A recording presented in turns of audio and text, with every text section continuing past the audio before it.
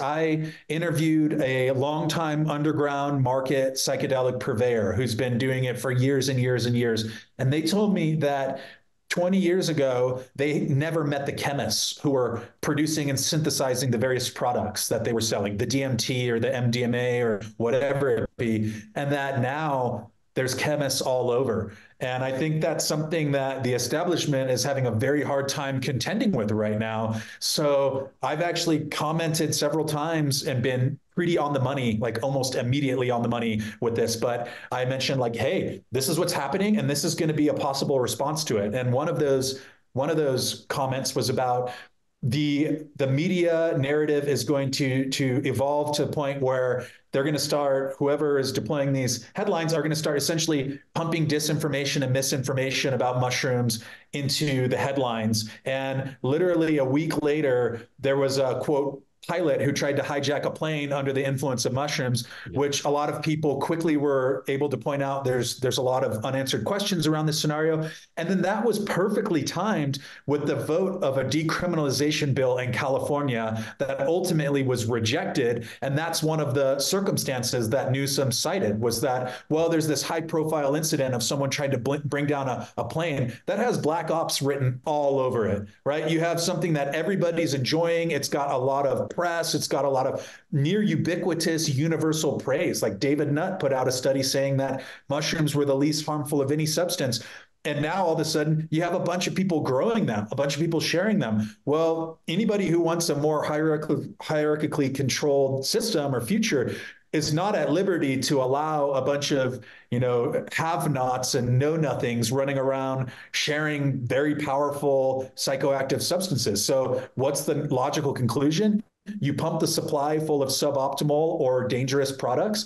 You amplify adverse events in the media. And that has happened several times, including this week when a new article just came out in SF Gate, which is a pretty well-known San Francisco-based publication about research chemicals that are being marketed as psilocybin mushrooms. And of course, this happens, but I would argue it's only happening to people who are buying online and buying from, crappy smoke shops. Like nobody in these underground circles, which are quite public facing at this point, is putting 4-ACO DMT in their chocolate bars. Like you got to know your grower or you got to grow it yourself. But again, if you were someone who wanted to sort of undermine this emergent space and peer-to-peer sharing of everything, you would amplify a lot of these kind of disinformation headlines. And that seems to be what's happening. So again, I don't fully buy into all my bullshit, but I just call it like I see it. And that seems to be where we're at right now.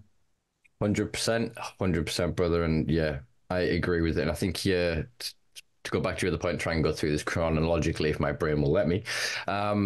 I think diplomacy, 100%. And I think, as I said, humor as a disarming tool, like it's wonderful. You can put anybody from any background, a good like stand-up comedian knows this. It doesn't matter the makeup of that room if you've got good material and you can work on your feet. Do you know what I mean? And it levels people from all economic backgrounds, different classes, different races, ethnicities, and different entirely dogmatic belief structures, you know what I mean, can laugh at the commonality of it, from the banality of Michael McIntyre and a fucking Hoover or whatever to something that's, very nuanced and whatever. It's my point being that, yeah, it disarms. And I think that's what we need more than ever, because we know on this side, they're inevitable. The corporate takeover and capture, and eventually as we're currently seeing, like $6,000 for ketamine infusions here in the UK. They're looking at getting the DMT up and running, and it's going to be similar sort of pricing. And again, it's like, well, I can get a gram of that for 100 quid. Do you know what I mean? And I can get a cart of it now from quite trusted sources. As you said, we're in this kind of these two parallel worlds where the actions of one increase the other. So the more they try and go off and they have a positive story in the Telegraph or whatever, like a big paper over here, they're saying that, the future of healthcare is XYZ, psilocybin mushrooms, or it's not. It's always psilocin, because that's where the patents are in the companies. They don't want us growing psilocybin containing mushrooms. They want to go, no. The thing that you change it to in your body, or you can get through Lemon Tech. Google Lemon Tech if you don't know Lemon Tech folk, and have some fun with your mushrooms. that is where they've gone with it. It's the same with cannabis. That's why we ended up where we are with cannabinoids and all of these, THC, flower, and all of this shit legal under the Hemp Act. And you're like, that's cannabis. And like, oh, well, this is hemp. That's cannabis. And you're like, well, that's cannabis. Like this, well, that's not even weed. I don't know what that is. Keep that away from us. You know what I mean? It's like I said, there's these separate things that are created as a consequence of their restrictions, but they restrict us because they want to make the money, but they don't understand the true popularity.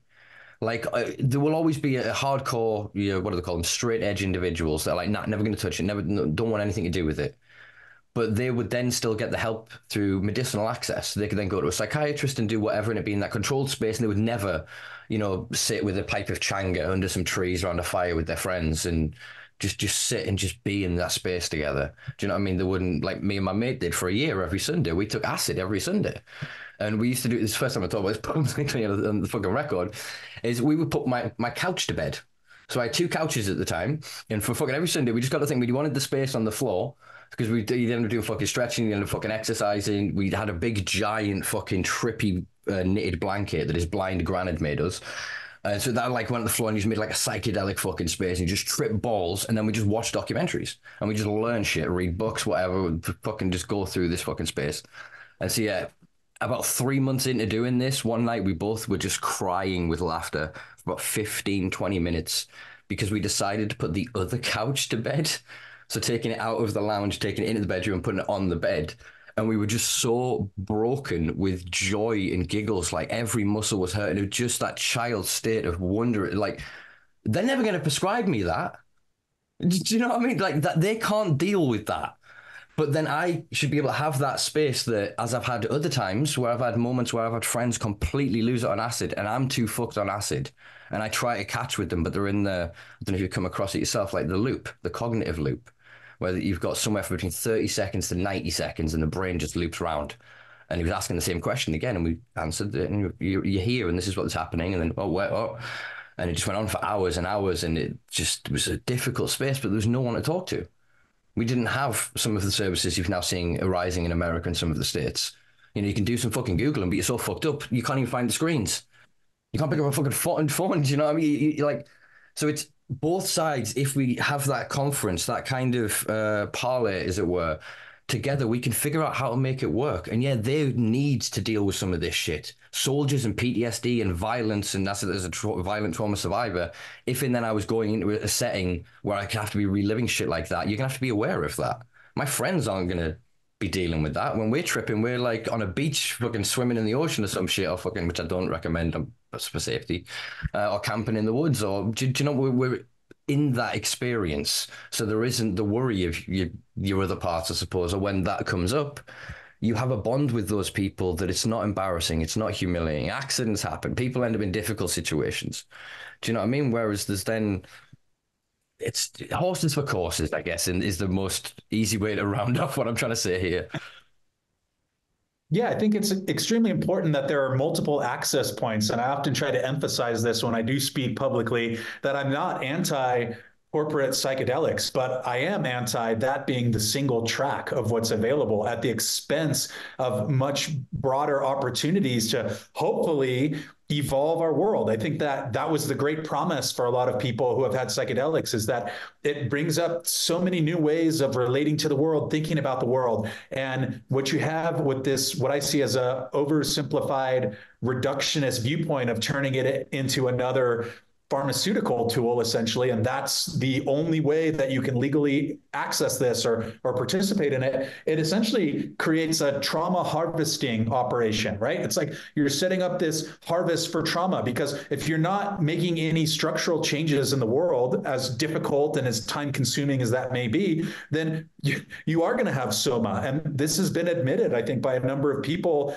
funding some of this more corporate psychedelic spaces, is that, yeah, it'll help people come to terms with their place in society, if you will, to the point where even, with ketamine clinics is how it's starting, with different employment covered ketamine therapy. Well, it's really perfect, right? You can have a position that maybe you're, not thrilled about, but then you can go get high on your company dime and detach and dissociate from your menial position in society. And then it's not so bad. And a lot of people have used alcohol in the same way, right? And again, like I love to party. Like I'm not one of these like puritanical, no, I'm Cali sober. Like I love to party, but I also recognize sometimes like it's an easy way to mask your issues or whatever. And in some ways, like if you have this version of psychedelics, like how are any of these companies going to make money on something that they can give people twice or a handful of times? Like that cannot be the business plan. The business plan has to revolve around some kind of revolving door or recurring dosage session. Like you need to do this 6 times, twice a year. And I think a lot of these considerations are still being established. People are still kind of learning. Like, it's been so confusing what's happened over the last few years in some ways that like no one can wrap their head around the direction that we're headed. But I do think that there's a likelihood that we are headed towards a very rigidly controlled environment. And as an analogy or as an allegory here is like when a fish tank is super dirty, shouldn't you clean the fish tank instead of drugging the fish? And I think that we're taking that approach with corporate psychedelics. It's like, we don't want to clean up any of the societal inequities. We don't want to seriously examine the power structures in society. We just want to drug people. And man, if I were the ruling elite, I'd probably do the same thing. So can't knock it till you've tried it, I guess.